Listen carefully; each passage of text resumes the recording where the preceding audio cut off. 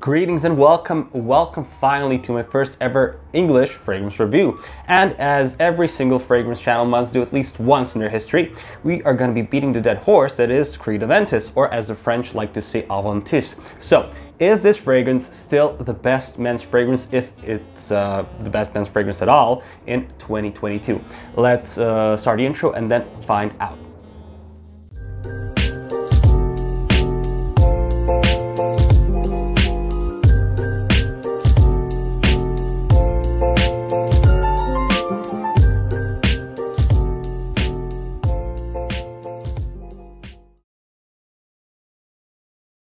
Alright, and the first thing I like to do with my fragrance reviews is actually look at the packaging, the box, and the bottle itself. However, since Aventus has been on box at least like a million times, but this one we're just going to go quickly through it. So, like every single Creed fragrance, basically it comes in this cardboard box. This one is black with the logo up front. On the back we've got some history of the actual fragrance, actually the description, sorry, of the fragrance. And then on top we have the Creed logo, and as well on the bottom we have some more information, as well as the actual batch code, which is unfortunately very important for the Creed fragrances. When we open the cardboard box, we can find two pieces of paper, one of which contains the alleged history of Creed, which is very much not proven. And then as we open the box, we find our Creed Aventus bottle. It's a pretty nice bottle, I guess. However, the cap is plastic, and I feel like it might lose its grip after some time, so be careful when lifting this bottle up. If you have an older bottle, it might drop, and we don't want that.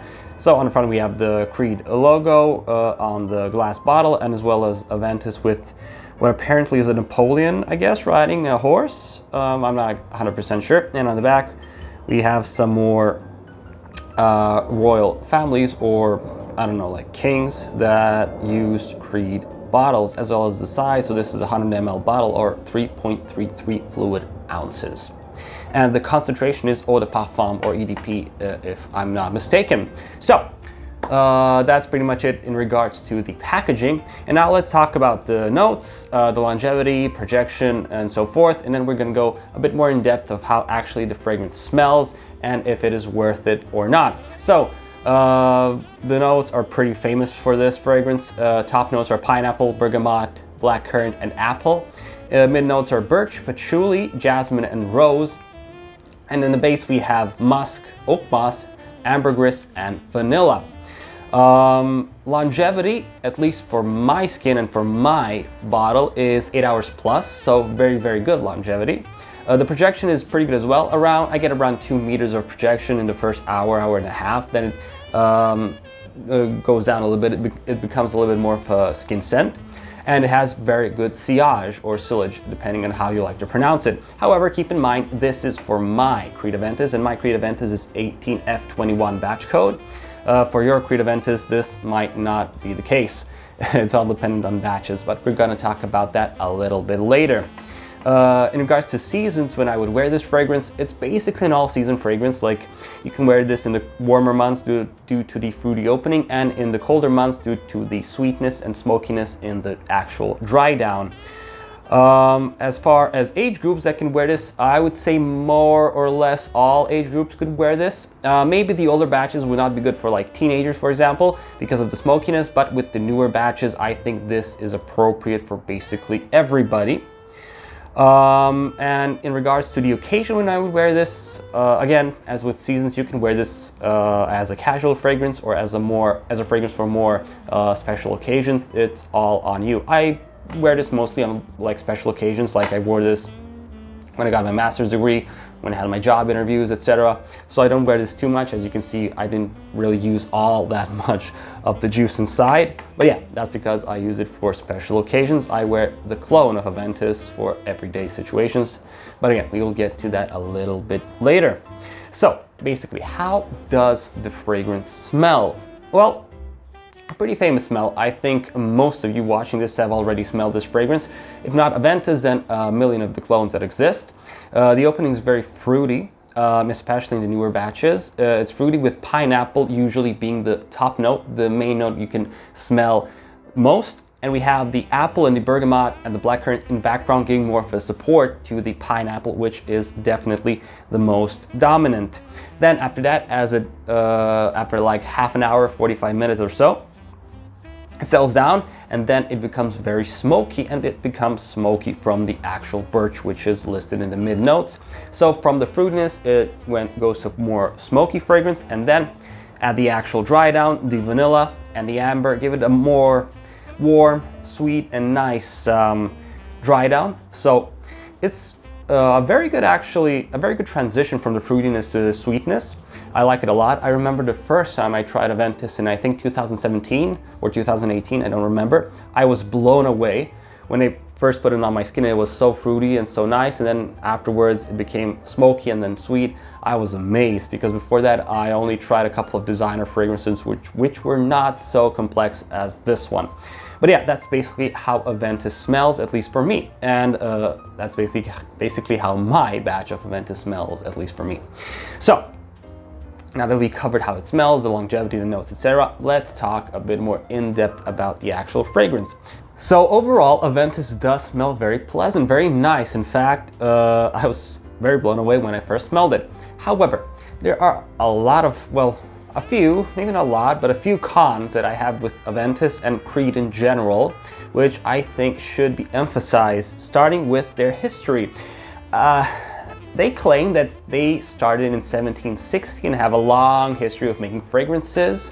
However, as far as to my knowledge, maybe this is not fact, but as far as to my knowledge, the earliest Creed bottles that were ever found date to the 1970s. So it is my personal opinion that Creed made up their history for marketing purposes. They're not as old as they claim. Also, the perfumer behind Creed Aventus is very mysterious. Officially, the perfumers are Olivier and Irvin Creed. However, recent information has surfaced that the actual perfumer behind Creed Aventus is Jean-Christophe Hérault. This is also alleged, so I'm not claiming this is a fact. Creed, please don't sue me. But yeah, apparently even the perfumer behind Creed Aventus is not what the official statement is. As well, the price of the fragrance is crazy. I cannot believe how expensive this is in the US. I thought European prices were high. US prices are almost double the European prices. For a 100 ml bottle in the US, it's almost $500 retail. In Europe, it's like $340, $350. I think $340 is a lot, but $500 is just mind-blowing. It's also funny because Creed Aventus before came in a 120 ml bottle, now it's 100 ml, so they actually lowered the amount and made the prices even higher. Basically, I think Creed at this point is the equivalent of Apple in the technology world. If you understand, you understand. As well, the batch variations are a big con for me. Because I emphasized a couple of times that this is an 18F21 batch, so I'm basically reviewing my batch of Aventus. Your Aventus might not smell the same. If you buy more recent batches of Aventus, especially from 2020 and 2021, you will notice, if you smell it with an older batch, if you compare it, that it's a lot more fruity and a lot less smoky, a lot less sweet. This is the issue with the batches. Apparently the older batches of Aventus were more smoky, more sweet, more rich, while the newer batches are a lot more linear and a lot more fruity. Mine is somewhere in the middle, which is fine by me. I think that's a big issue because it's not consistent, and if you're watching a review of my review, for example, of Aventus, your Aventus might not necessarily smell the same. As well, the hype is very big around this fragrance even to this day, which I think is very much not deserved. Because of the hype, I actually bought the fragrance because when I was starting out, I just watched YouTube videos of big YouTubers like Jeremy Fragrance who would always say something like this. Creed Aventus, my most complimented fragrance. Alright, this gets me super duper many compliments. And finally at number 1, I'm sure if it hasn't been shown yet, this has to be it. This is Creed Aventus. This next scent is amazing, incredible. Just out of this world, in my opinion. I've been wearing this for a while. I am talking about Creed Aventus, a classic. It's just so good. And so I basically never even tried any other Creed fragrances or basically any niche fragrances outside of Aventus, which I believe is a big mistake. And I somewhat regret buying this bottle when I did, because I could have bought better bottles of Creed. I could have bought Royal Oud instead, which I think is a better men's fragrance than Creed. Better than Creed Aventus, sorry, not Creed. Creed is a brand.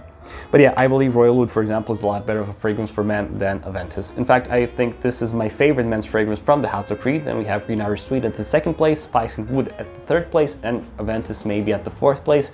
However, even that is not, I'm not sure, because I like other fragrances from Creed a lot more sometimes than Aventus. I don't know, maybe I'm just a little bit bored with Aventus, to be honest. Why am I bored with Aventus? Well, it's because of the clones, because so many clones of Aventus have been made at this point. We have Mont Blanc Explorer, we have Armave Club de Nuit Intense Man, we have Mancera Cedrat Boisé, we have Roger Parfums Elysium, Bar No. 9 has a clone of Aventus, what's the name, Pineapple Vintage, and so on and so forth. So many clones of Aventus at this point. People in Fragcom usually complain that Dior Sauvage is very boring because everybody wears them. However, in Serbia, I think I smell Creed Aventus or its variations more often than I did Sauvage. In fact, I think I only smelled Sauvage once going out, while I smelled Aventus or something similar to Aventus many, many more times. So yeah, it's not a very unique smell at this point. Does it get compliments? Sure, I did get a couple of compliments with wearing Creed Aventus, but I don't think your goal should be necessarily to just get compliments wearing fragrances. You should appreciate the art behind the fragrance, not the compliments. But yeah, that's just my opinion. So these are some cons. Is it a great smell? Yes, I like the smell a lot. Is it boring? Yes. Is it overpriced? Absolutely. Do I recommend you buying this fragrance? No. Explore the House of Creed. If you really want to buy something from Creed, explore it. There are better fragrances, in my opinion. Try to find them for cheaper. Don't buy retail prices. They are extremely expensive. You will not get your money's worth. If you really like Aventus, okay, you can buy it, but I suggest you try some clones like Club de Nuit Intense Man. While it is 10 times cheaper than Aventus, Aventus does not smell 10 times better, in my opinion. I think price value proposition, Armave beats Aventus by a long shot. But yeah, that's pretty much it in regards to the Aventus review. Maybe I've been a little bit more critical, but that's just the way I feel about the fragrance at this point. If I did this review like 7-8 years ago, it would be a lot more positive, but at this point, I think you can buy a lot better fragrances, especially considering the retail price. And yeah, if you like this video, please leave a thumbs up. If you didn't like this video, leave a thumbs down, and please write in the comments some suggestions how I can improve my content. Subscribe if you want to see future fragrance or wristwatch videos. And until next time, guys, have a great day and goodbye.